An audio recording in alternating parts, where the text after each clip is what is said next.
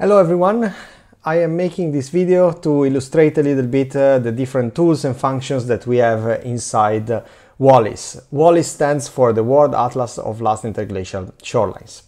Before I get into it, I just want to give you some information about the project that funded the creation of Walis, and the project is called WARMCOASTS, sea level and extreme waves in the last interglacial.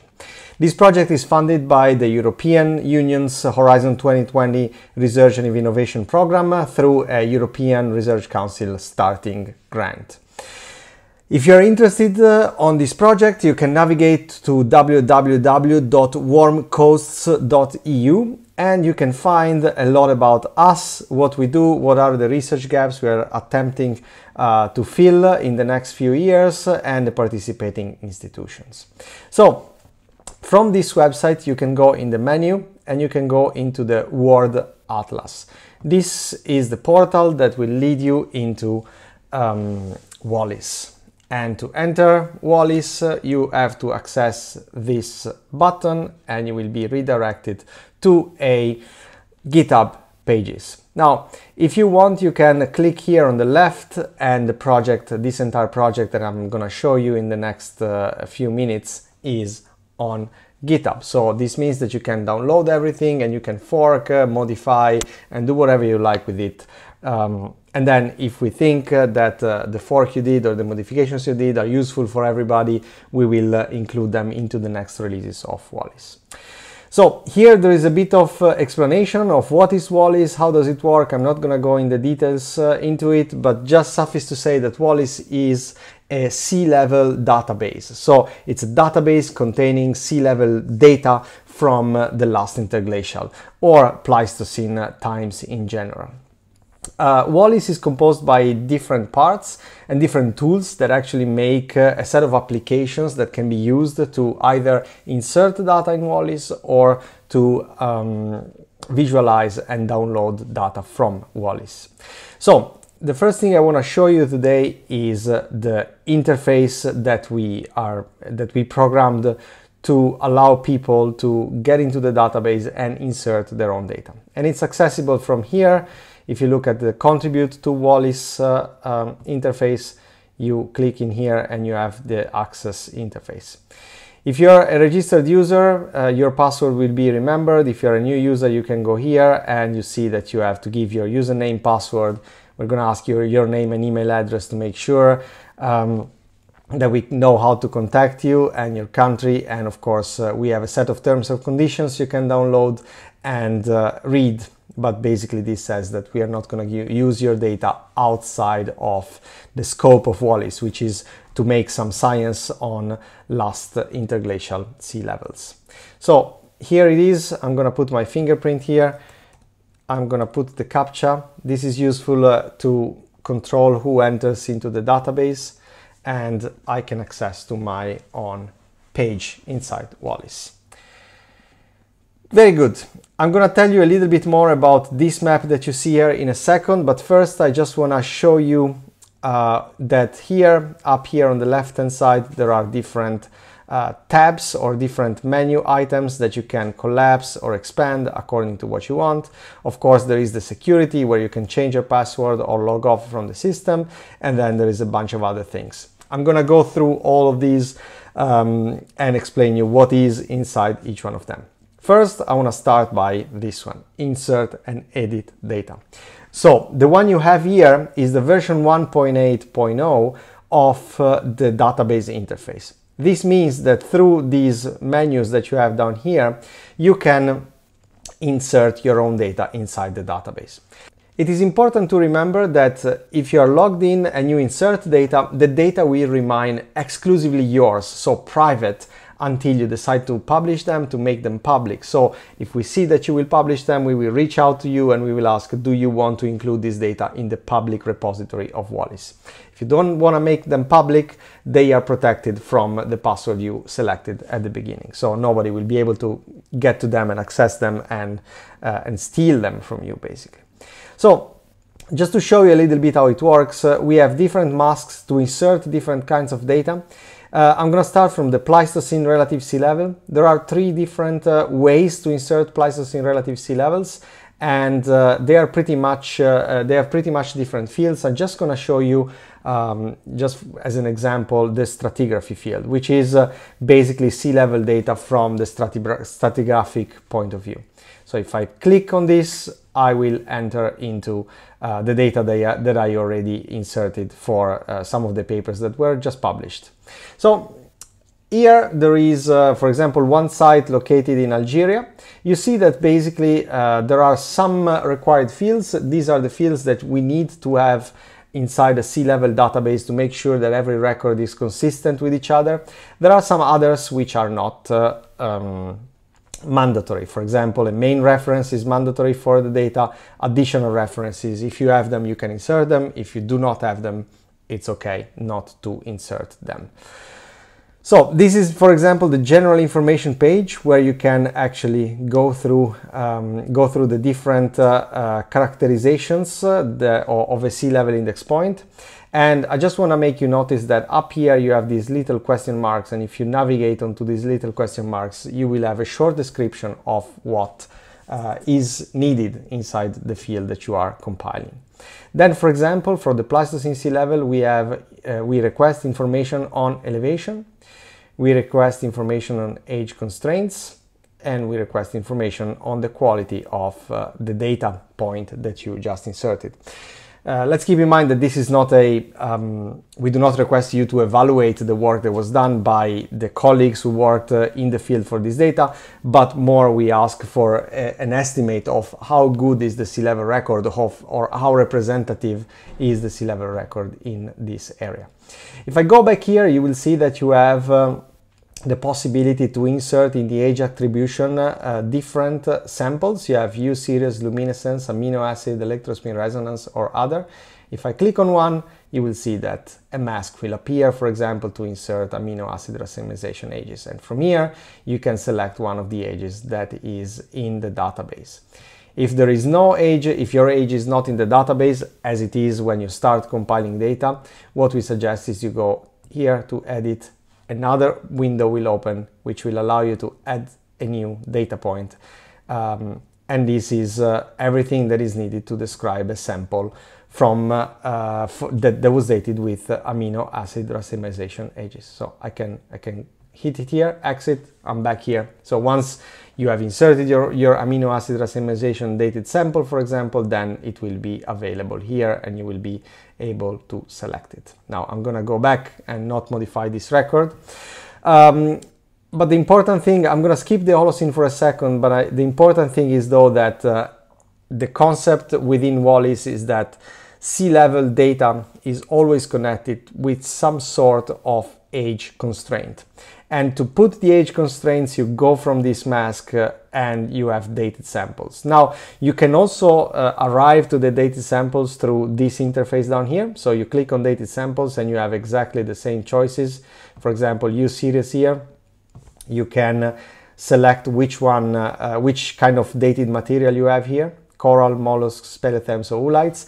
The data insertion mask is going to be a little bit different according to what you put, to what you select here. So, for example, if you select coral, we can go on and you will have the possibility to insert a new coral age.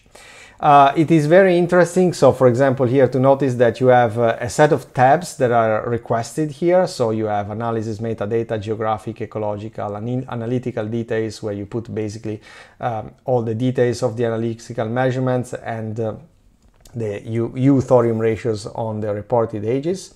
But according to what you select here, for example, if this U series data was recalculated, then a recalculated tab will appear here with some more requested fields. So if you're using alpha, something will disappear. If you use mass spectrometer, something will appear. So it's very important that you go through the different fields that are requested here, and of course that you make the initial choice, which there is for every dated sample within the system. So the system can actually guide you better through the compilation of what is really needed in terms of data. We have another couple of tabs down here. One is the metadata. The metadata allows you to insert all those data that are accessory. We have tables for sea level indicator types, geographic positioning, datums, elevation measurement techniques, and the marine isotopic stages list. So these ones are, for example, let me take the elevation measurement. These are just lists of techniques, in this case, to measure the elevation that you are then requested to select when you are inside the sea level part of the database or the dated samples. Of course, every dated sample and every sea level index point must have a elevation and an elevation measurement associated, and the elevation measurement is selected from here. You see that we did already quite a lot of work to put a lot of different survey techniques in here, but if the survey technique you used or that you are reviewing is not inserted in here, you can just put add new, and you're going to be able to write here the type of technique, the description, the typical accuracy, and then this will be tagged to your part of the database. An important thing to remember is that whatever you insert here will not be private, so it will be visible by everybody. And this is made by design so everybody can actually exploit the expertise or what other colleagues have inserted in the database to avoid the duplication of, for example, the same technique, basically maybe just slightly described slightly differently in the database. The same thing is valid for the references. So whenever you insert something in the database, you will be asked to provide a reference, published reference. And also these ones, whatever you add here, if you go to add new, and then you can go to save when you're done inserting, whatever you are gonna add here is publicly visible by everybody. And this is to avoid that somebody puts in the database a reference that was already there. We have lots of references in here.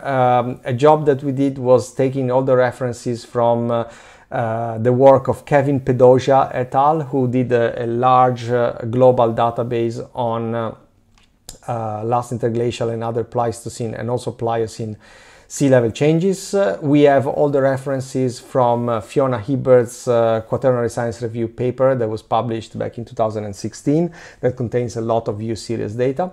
And of course, we have lots of references that were inserted by our authors while compiling the database. So far we have a lot of references in here. As I said before, everything you insert here will be yours and yours only until you decide to publish it. So we will reach out to you if you publish something, and please acknowledge the database. Then we will reach out to you and we will ask you, can we make this public and available to everybody? Another thing that we have been working on, thanks to a data stewardship scholarship by Pages, is to include not only Pleistocene sea level data, but also Holocene sea level data. And we did this thanks to the collaboration with Nicole Kahn.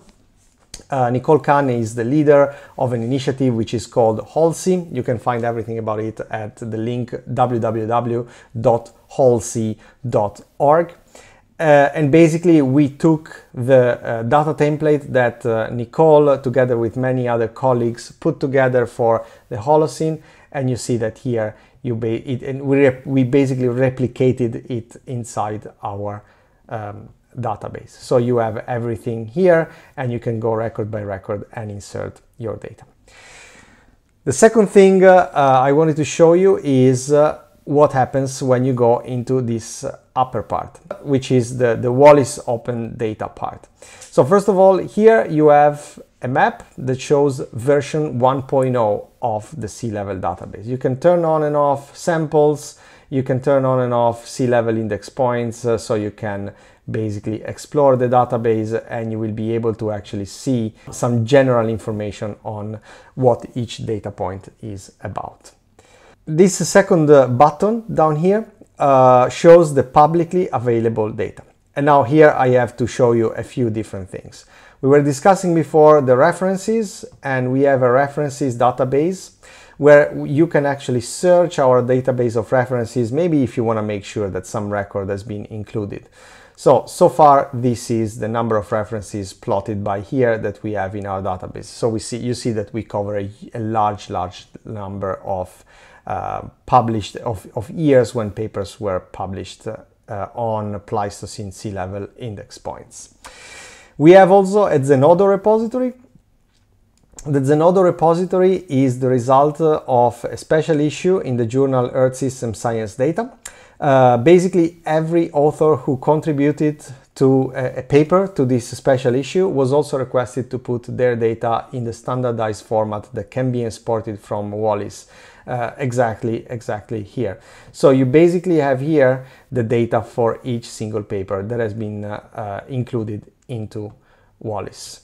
And if you want to have a look at the special issue, you find it here. This is the special issue of ESSD, and you can download the papers one by one. In the papers, there is often explained why certain data points were inserted in a certain way, the choices that were made by the authors to compile the database, and also some description about the different index points and their interpretation in terms to past sea level changes. Right now, what we have is a editorial that takes all these collaborations and all these papers and puts them together in a single version 1.0 database. And this basically makes the state of the art of what we are doing with Walis. Another thing I'm going to show you is that here we have the GitHub repository. You have already seen this page, but if you go here on the left, you can actually access. And here you can basically access everything that there is in Walis. So everything I'm going to show you today can be accessed from GitHub, and you can also download the code or fork it and modify it, and maybe suggest to merge the repository once you're happy with your modifications. Last but not least, we also have a map interface, which is a visualization interface.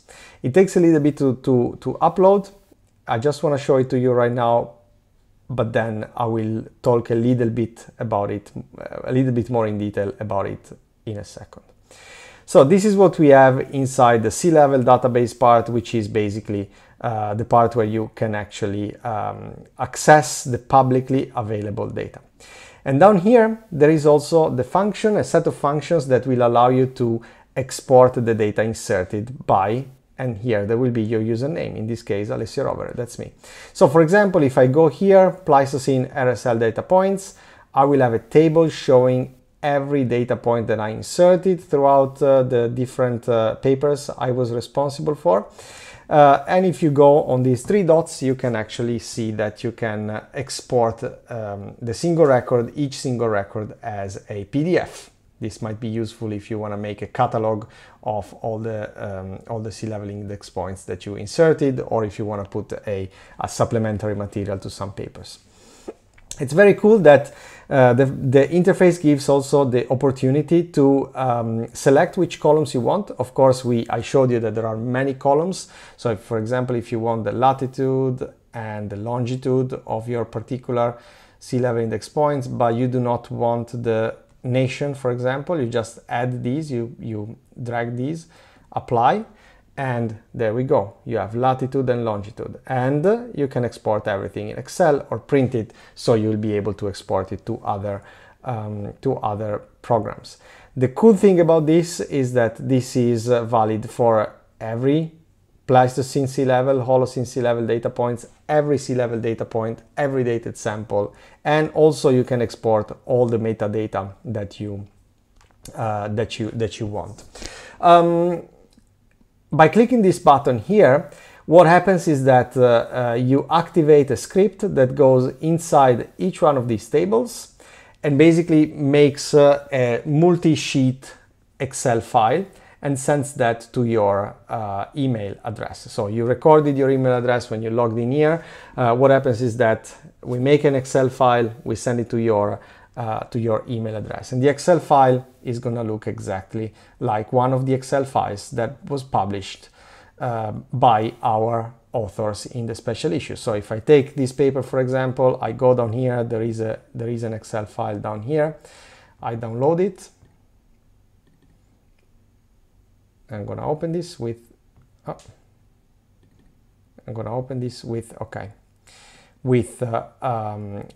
Excel, and you see that there is a README here. Then there is a summary of all the sea-level data points that these particular authors have been working on: sea-level proxies, sea level indicators, elevation measurements, techniques, geographic position and techniques, sea level datum, U-series samples, U-series on speleothem samples with all the properties. Here it's the classic file that you would get.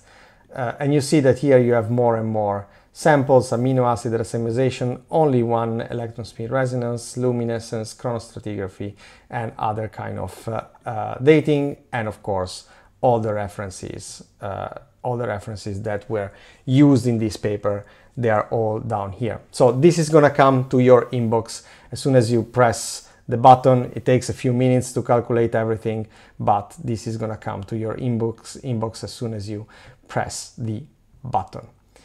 Okay, let me go back, because this basically closes a little bit the parts of the interface which are dedicated to inserting data and to retrieving data, so to getting your data out.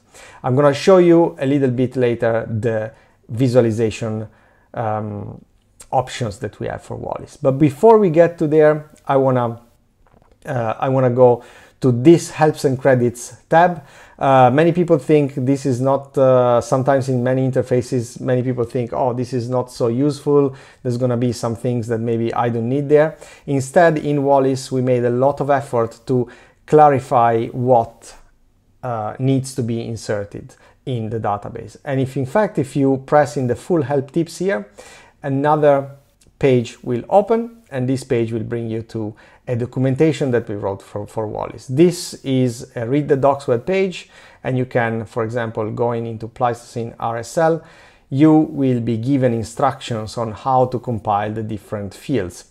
Do you remember that little question mark that there is close to the fields? This is like an expansion of that question mark for every field. So you can also search the docs here, and for example, I can search for the term quality, and I will find out that there is a guideline on how to make the quality estimates for the sea level informations.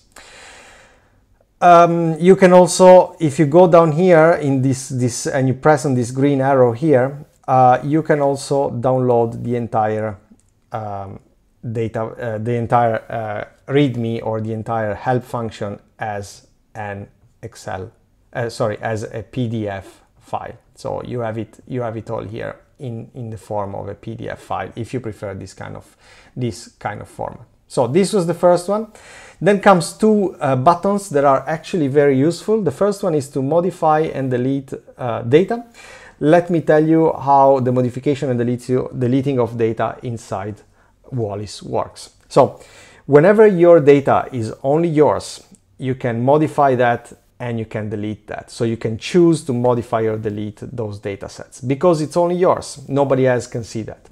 But once it's published, that data is fixed. So it's basically fixed inside the database.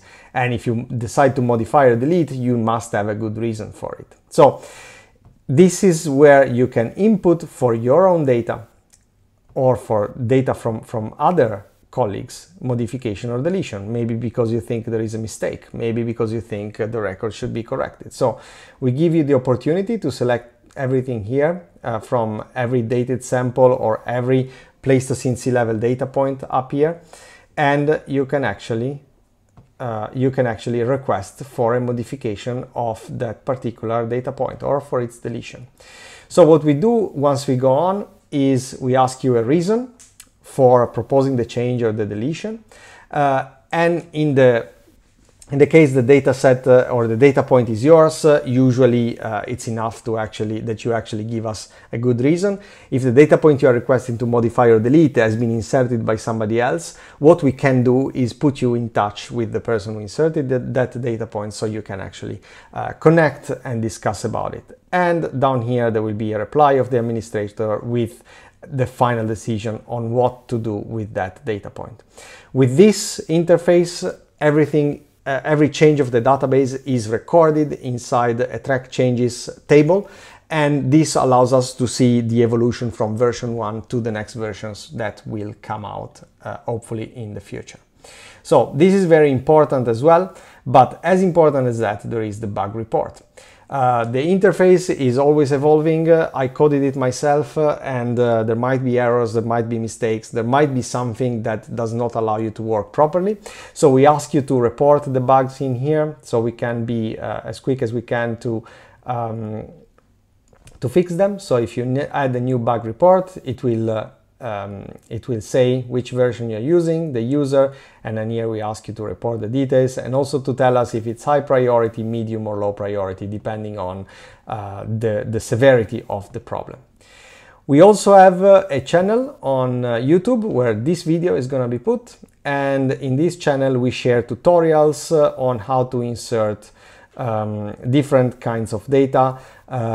We insert new functionality as they become available inside Walis. So this is the YouTube channel is actually very interesting. Also, if you want to start inserting data and you want to know a little bit more about what's behind the screens. This is it for the interface. I promised you I would tell you a little bit more about the interface. So the most simple interface to the database, showing the most current global version of the database, which right now is 1.0, is this one. And I already told you about this, but we have another visualization that we can use. I'm going to show you how to get there from our GitHub page. So if you go to our GitHub page and you navigate down, you have here visualize and query Walis data.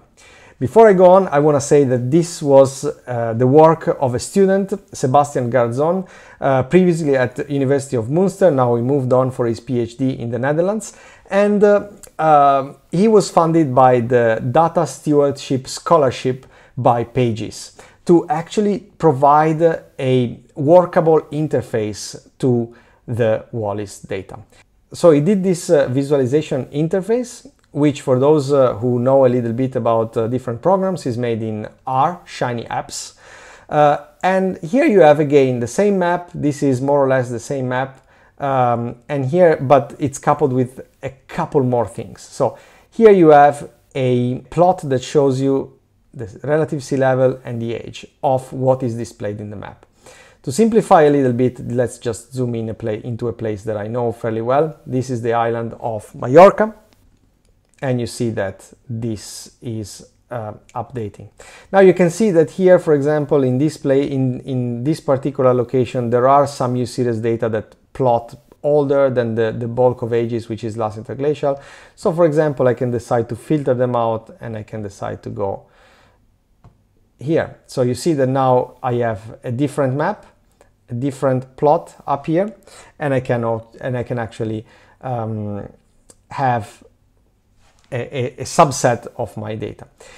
All of this is made onto a simplified version of the Walis database, which is basically just all the data in one table, but it's very much simplified. I'm going to show you how we do this table in a second.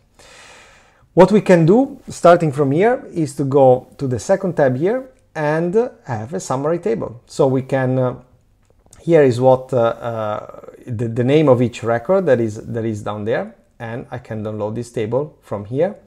So I can download the current selection. Let's see if it downloads as a CSV file, and I can open it with Microsoft Excel. And this is, of course, you would have to import it, but here you have all the Walis relevant data. Again, it's not all the data that is in the database for each data point, because that would have been too much to insert in a visualization data set. But if you're a user who is mostly interested in a point in time, so elevation and age, this should be okay to get you started with your data analysis, whatever the data analysis is.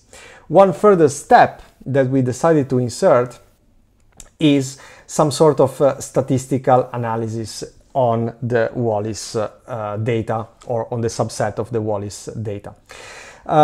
Basically, you see that here you have all the data points that we selected or that we left selected, and in this interface you are given the possibility to merge them into a single data set following a probabilistic approach.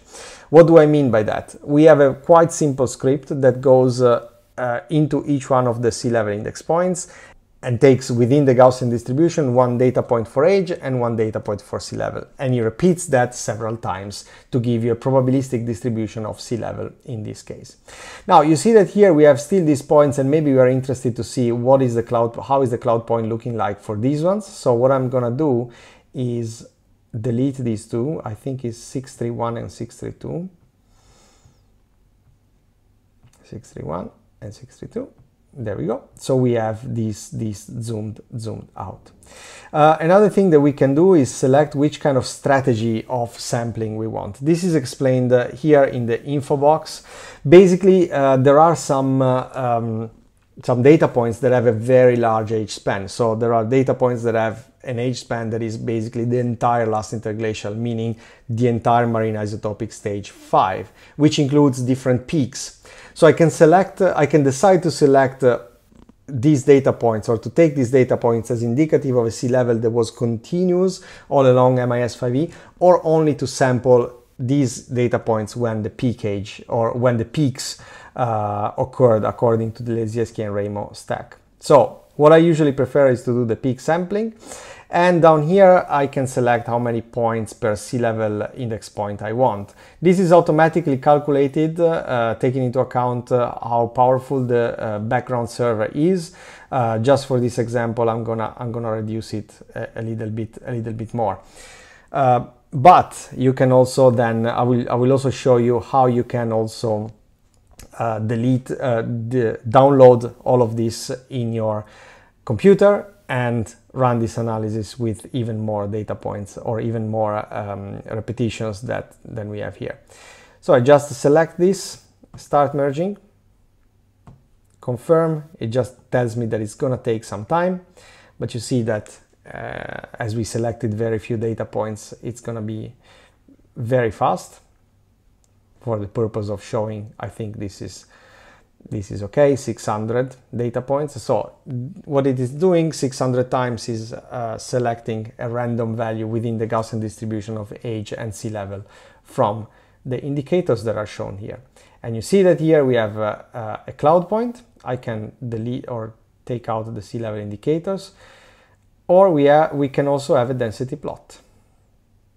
And I am going to remove the cloud point.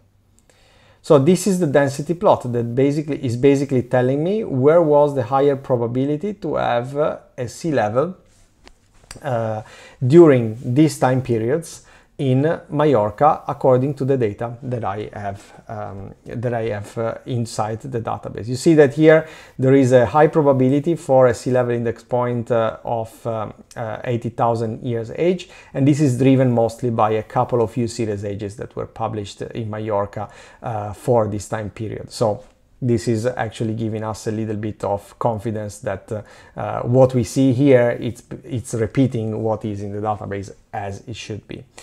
One thing that appeared down here is a download menu. This wasn't here before, but it appeared after the calculation was finished. So you can select to download the cloud point. This will download a CSV data point, or a CSV file with the data points, name of the sampled sea level index point, age and elevation.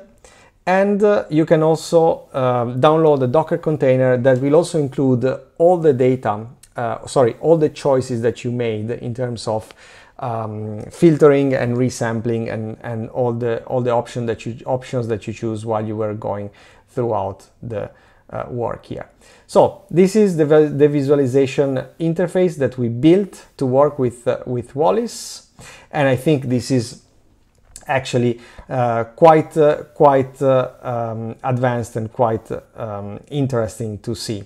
One thing more about this visualization interface is that it is available on GitHub. So it's available here from my GitHub Walis visualization. You can download it, and if you know how to run a Shiny app in R, it's rather simple. You can actually run it on your laptop, and then you will be able to customize it, to change it, or maybe even to include more samples if you want. So you can go very crazy with the samples if you have a good computer that is not let's say limited by the server limitations that we have from the online interface. So another thing I want to show you, and this is the last one, is that on GitHub we also have here in this folder code a number of scripts that can be used to analyze the database. Let me show you what I mean.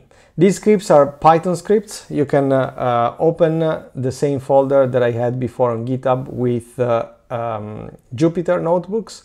If you go inside code, there are some notebooks already ready to use. So let me show you what they do one by one.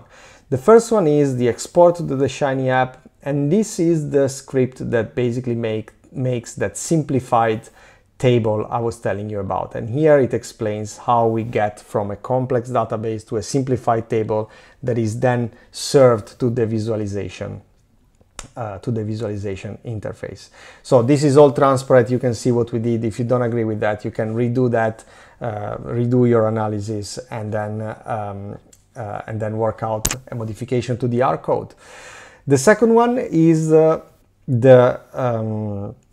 are the scripts that we used to make the web map that you see in the application and that you see also in the visualization app, this web map. So you have the script here. Basically, you can also work this out, or work with this. Sorry, this is the one. Basically, you can also work with these scripts to create your own web map if you are interested to make a web map, maybe only with your own data. It's very simple if you know how to use Python. You just need to change the input database. So last but not least, we also prepared scripts that allow to query and explore a little bit more in depth the database. So one thing I didn't say before, all the dependencies for these scripts are inside these folders, so are inside the Walis code. So you can actually install a Conda and Anaconda environment, and everything will be available in there to get you up and running with Walis or the Walis scripts. Just to quickly show you what this query and explore data does, it basically goes inside the database, downloads a copy of it. Then you have two options, the options to select or to query the database by author. You're going to have a list here of all the authors that are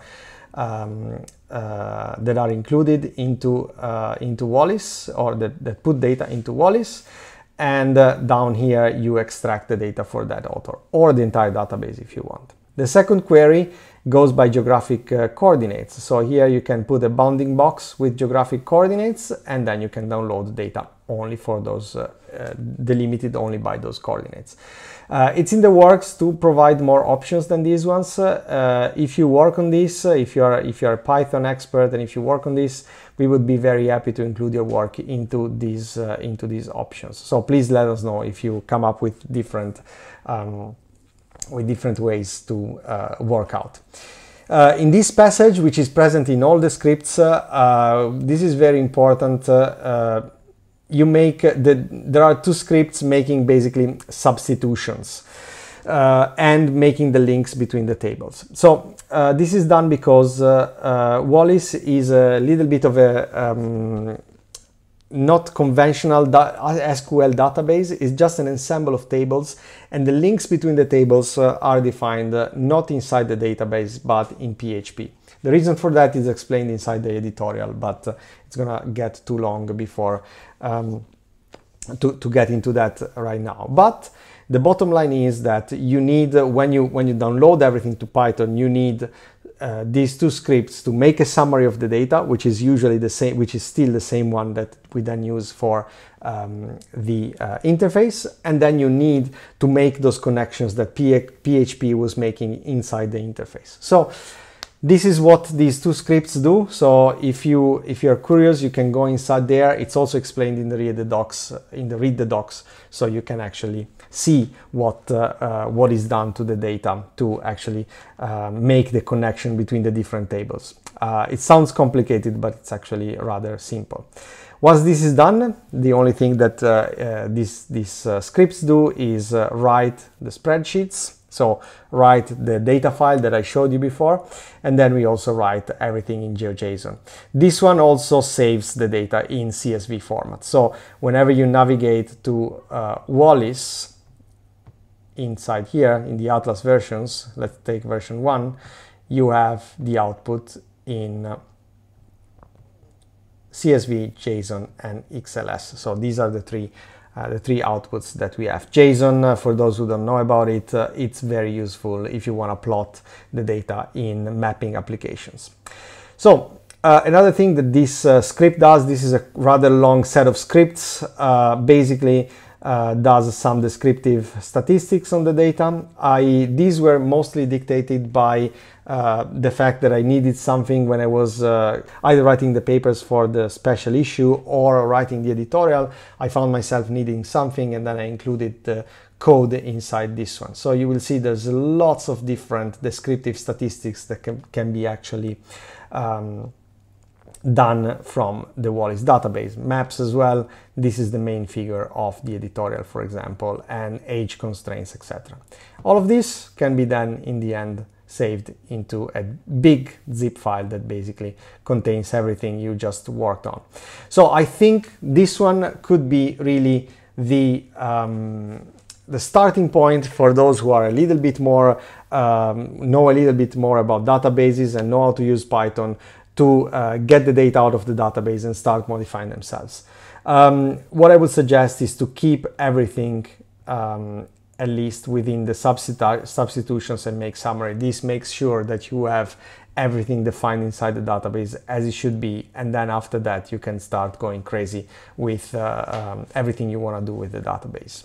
So I think this is pretty much it about Walis. I just want to say a couple more words about acknowledgements. So we would be very grateful, as this was a project that was developing within the ERC Starting Grant WARMCOASTS. If you would, when you use the database, if you would please acknowledge our team. So we are a team of people working on this. I am just the leader of an exceptional group of scientists who put their time and I would say also quite a lot of money to make this happen. But please do not forget always to cite the original authors. And by original authors, I mean those who went out in the field or those who were in the lab collecting the data that we summarize inside the database. So please always remember to give credit where credit is due, especially to the original authors, who should not be forgotten when we do databases. And of course, also making a database with published data is not easy. We have lots of people who worked in inserting data in Walis. They published papers which are available in the special issue that I can pull up again here in Earth System Science Data. So please also cite these papers alongside with the original authors, because a lot of work went into creating these papers. I can show you some examples. For example, this one. This is a paper that was co-authored by myself, written by a PhD student, and she really went through many papers, and they are listed here, to actually provide standardized sea level index points from a very large region. So I think it's important to give credit where credit is due, and also remember about the people who worked on this. So if you use this, please let us know. Let us know if you have questions, if you have ideas on how to improve it. One of the latest improvements that I did was, for example, on the suggestion of some colleague who did not want to be logged in to suggest modifications, was this interface where you can just suggest data changes just by entering an email. And this was born from a suggestion that came from the community. Exactly the same screen I showed you before, but not being logged into the database, so not forcing you to be subscribed to the database if you don't want to do that. Thank you very much. I think this is all about Walis, and please do let us know what you think about it. We look forward to work with you, and we really look forward to see how this is going to be used in the future.